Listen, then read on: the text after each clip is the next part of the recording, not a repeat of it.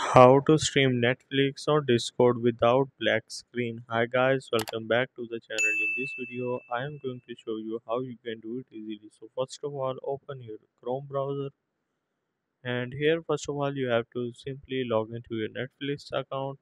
After you have done this, you have to simply open your Discord application and click on this camera icon on the top and click on this screen button which saying share your screen, and what you have to do is to simply select your screens.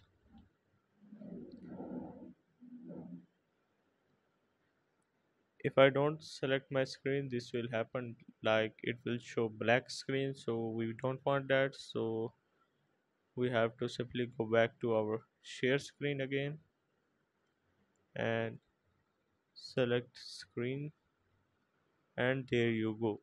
So I hope this video will help you out. So this is how you can stream Netflix on Discord without black screen.